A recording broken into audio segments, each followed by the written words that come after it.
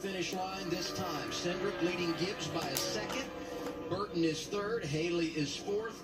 Myatt Snyder completes the top five. I like watching that gap on the left side. You know, now it's 1.3 As much as I would not be minded if Austin Cindric wins this, with that damage right front fender after that incident with AJ, I would not mind that, but I'm going to root for the 18-year-old. Able to just go very fast through the bus stop and final chicane on this racetrack.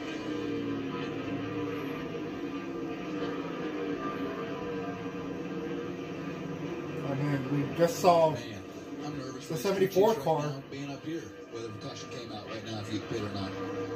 has a tire going down. Tires, man. Well, if Joey says he wants tires, I'm staying out. Oh, there might be debris. Yep, there it is. There it is. The caution's out.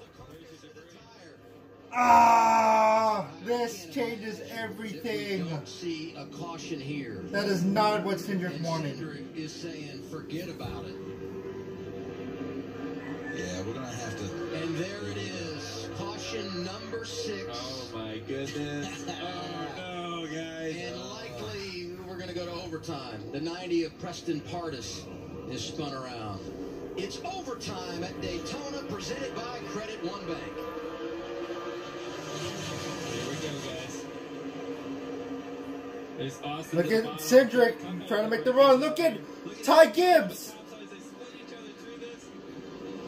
Look at those runs. Oh no, Sieg is in the grass. For the race lead in the 10 car. And Ty Gibbs got a great restart. Ty Gibbs had a lot of starts. Oh, he's in the grass. Get out.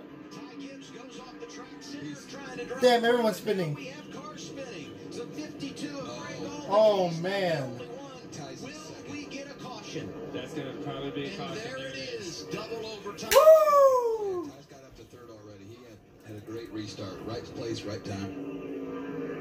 Ty went into third. Cindric went up to 5th. Experienced move by Ty Gibbs, but he's not experienced at all. But he did the right thing. He was able to find open space. When you have that much, Sieg went from 1st to 20th he just rolled the top in one turn. so well. Watch the 54 and the 22 right back here. A few rows back, you know they're gonna. They're like the in. field.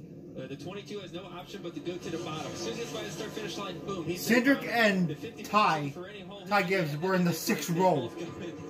That's what tires do. That's why they were so important. And end up right next to each other again, right there, after passing 5 cars. And right here, I thought this was the end of Ty Gibbs. As they came off this corner, they're all touching each other. Oh, gosh, he's in the dirt. 4 tires in the dirt. Crazy. I'll say this, he was very And then behind them, for a third time, carnage. You see they're getting off in the grass, and the grass is so wet because of all the rain we've had here in Daytona over the last week or 10 days. Typically, it'll just tear your race car up. It didn't there. Big break for Ty Gibbs. We're on board with Justin Haley. And right now, Haley's thinking tires do matter. Yeah, it's a bad feeling right there. Poor Sieg. And they're way wide. The 2 doing the same exact thing, just not as much. And look at this. That's what I told you guys. It's going to get tight, and this is where it gets in trouble. Yeah, I was just noticing that. Allgaier and Brandon Brown, family-owned team, snuck through there. That's super impressive. 5th in points right now, 4th in points right now, the way they run. A couple of these guys got tires. They're in the top 10. Damn. Let me throw this at you. We haven't said much about Noah Gragson the entire day because he started the race on pit road. That last caution, Does he get the free pass? he's in the top 15. Look at these guys going to the corner. I was like thinking, did Noah Gragson get back on the lucky dog? Oh my goodness gracious! And those guys with tires know they have to get it all done as soon as they can. So He was 2 laps down at the beginning of the race. You have to get them all way. You get big chunks of cars. You can get 3, 4, 5, 6 It'll be cars chaos. in one corner. Andy Second the town. trying to complete what's been an amazing career. He's never won in NASCAR. And here we go, green in our second overtime.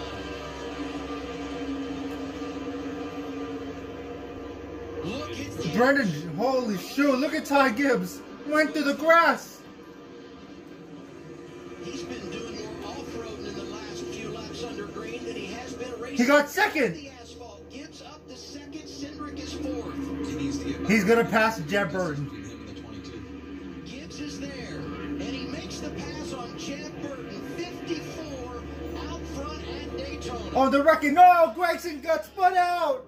99 Ryan Sieg again. Justin Allgaier, will it produce a caution and send us to a third overtime? We saw it 9-0. Greg said day just continues in the grass. Ryan Sieg was also in the middle of that. These guys are all racing each other so hard right now. It's so much fun to watch these guys. I want to be out there. Great comeback from Brett Moffitt. We saw him with the flat tire earlier and had to come down pit road. We're in fifth. Yeah, trying for his second straight top 5 to begin the year. Career best last weekend. How about Jim Burton? Hanging in there really good. He's got those old tires on that car, running in second still. He's going to get a good finish. He might not be able to hold off the 22 with the tires here. But, you know, it's looking like if this thing goes through the rest of the way, he's probably going to finish third. I wouldn't have thought he would be the best finishing Kaulig car today, but that's where we are right now. He falls to third. Cindric is by, and now the question becomes, can the 22 run down to 54? It's going to be tough. We saw earlier on a short run how good that 54 was. He's fired up. I think that was Austin. He's ready to get going in there. Well, I was hoping it wasn't Ty. Ooh, yeah, he's trying to outbreak him here. Ty can't get relaxed here. He doesn't have that rabbit like we talked about out there. Yeah. Austin's coming, man. In 1 second, you're 9/10 of a second. White flag. And shrinking. This is going to be something. 1 lap to go, and the next flag will end it. Should the caution come out, this race would be over. Cindric gaining ground, 0.8 of a second behind as they hit the infield. Work turns 2 and 3. Before, this is where Ty was really good, breaking into the interloop here. These seasons are never over till they're over. I tell you, man. You look at the clash. You look at the 9 and the 12. There was a pretty decent gap between them at one point, and it closed up a lot. As that second place car has nothing to lose in these heavy braking zones, going to try to get everything they possibly can get. If Austin can stay close to the second horseshoe here, he might have a chance. He's really good up onto the banking and into that back stretch bus stop. He's running out of opportunities. The advantage back out to a 2.5 for Ty Gibbs. Out of the infield and back onto the high banks. That's a pretty big gap there. He actually legged Cindric through there. You look at the gap now, 1.6 seconds. There's Coach. You think he's nervous right now? Let's see a pulse rate monitor on him. It's probably more than Ty's. Imagine watching your grandchild out there on the big track doing this.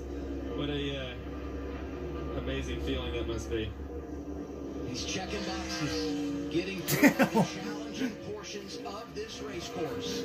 Cindric getting it all through there, hitting the turtles on the exit. Good. And now turns 13 and 14. The front stretch. I think Ty Gibbs has got this one. His grandfather is a legend. And at 18 years old, he's impressive.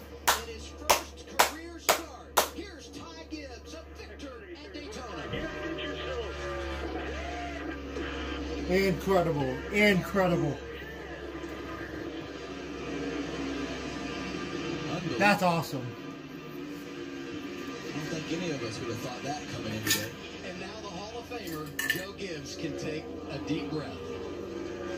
That's why you got to watch these races. You know, before the race started, we thought it was going to be a 2-car race between Allmendinger and Cindric. We did not think about Ty Gibbs getting in there and doing an amazing job on new tires, working through the field. You know, I would have thought at that point, you know, as a rookie, you may not get everything you can get with those new tires to get through the field as quick as someone experienced as much as Austin is in this series. You know, he had the reigning champion behind him in that Penske Ford and was able to hold him off. Very impressive. 21 wins now for Chris Gale in the Xfinity Series, and this is one he'll never forget. Taking the boss's grandson into victory lane at the World Center of Racing. 6th driver to win in their series debut. 3rd youngest winner in the Xfinity Series. Joey behind you and Chase Elliott.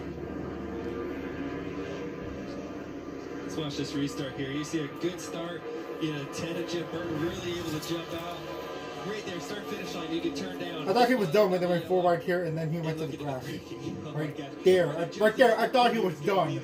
I thought he was done. Goes through the third, still hanging sheds of trouble as they go into turn 3. He's going to outbreak him so easily. Let's hear from a proud grandfather, Regan. Well, Coach Gibbs, you have been a part of a number of huge wins in your racing career, your football career. Do any of them match up to this right now? Really, when it's your grandson like that, I say Coy has guided Ty through his whole racing career. I wish he could be here. Heather's upstairs. I'm thrilled. I don't know what to say, really. When it's your grandson, it's definitely different. And I thank the Lord for getting this opportunity. I want to thank Monster, who's been right with Ty the whole way, Rodney, Mitch, and I want to say thanks to Toyota for all they've done for us. So it's like a dream come true for our family. Pat, everybody back home, Mom, thank you. I'll be checking in. I don't know what to say. Nearly speechless, Coach Gibbs. Their highs and lows in sports, their highs and lows in life. The Gibbs family has experienced them all. But tonight, it'll put a tear in your eye watching this kid win in his first career start and hearing his grandfather speak about what it means to his family. There you go. Just got it going now. Hey, your first win, you got to learn how to do burnouts, man. It's go for the grass. You can always get them spinning in there. How cool for his family. Just obviously great people, and to see your grandkid. Imagine that. I just can't believe, to watch something like that happen in his first start. Congratulations to them. You know, if you pick up the paper and see that Ty wins, you don't understand how good of a job he's done. Not only did he get better on the racetrack, turn by turn, lap by lap, but coming down pit road, we saw him do all the little things, like you said, Joey. Restarts. He bobbled one, but he just got better and better throughout the entire day and learned how to be up there. And he didn't get there because the other two had an accident. He would have been there with him, I think, if they were running. He got better and faster throughout the day. But now I think he's stuck in the grass after all this. And yeah, let the emotion check. Total disbelief right now. I thought a Ty would win this season in the 54 car. Yeah. I just thought it would be Ty Dillon. Instead, it's Ty Gibbs. And Dillon was so strong here last week. Jamie Little is down there with Ty. Ty Gibbs becomes the 6th driver to ever win in his Xfinity Series debut. Ty, we've seen how talented you are in the ARCA Menard Series, but you jumped up 2 classes. What you did tonight, you've never done a live stop. You never turned a lap in one of these cars. How do you describe what just happened? I just can't think anybody or everybody right now. Just really, this is like a dream come true to me. So, it's just awesome. I can't do burnouts. That's one thing I cannot do at all. But, I just can't thank everybody. This is a dream come true to me. I really didn't think I had it there, and kind of fought back, and we won. Just thank you, Monster Energy, and everybody. I don't even know what's going on. Ty, what do you have to say about your dad, your grandfather, who was just watching on, that said this is one of the biggest moments in his career? What do you have to say to your family? The family's everything to me. They do so much for me, and I just can't thank them enough. And this is just amazing. This is a dream come true. It's all the man above. And I'm sorry I'm a wreck. I didn't even think this was gonna happen at all. So, this is awesome. I can't thank everybody watching. And last week I had a terrible interview, and I just want to apologize for everybody. And I just can't thank everybody enough. This is just amazing. It's a special place. Victory lane for the first time in your career. And Jamie, outstanding job. Jamie Little ran like a marathon to get to him for that interview. I know, I saw her. Now to Regan Smith. Well, a second-place finisher in this race, Austin Cindric. Austin, but we got to talk about what happened on the end of the first stage there, the contact coming to the line, the damage to the car. I got to imagine that didn't help as the night went on. Yeah, certainly not. Obviously, I don't want to be racing to a stage probably that aggressive. Like I said, I'd love to see a replay. Just hopefully we can avoid something like that, because obviously AJ and I, we're going to be, fighting for a win later today. So I hate to be able to do that much damage to our PPG Ford Mustang that early. It just seemed like he was trying to block, whether if he didn't know if I was there or not. Sucks, it's over with. But But hey, we salvaged a great day out of it. Congratulations to Ty. That's obviously really cool. That interview was really special. Congrats to him and his family. And P2, I'll take it. Thanks, Austin.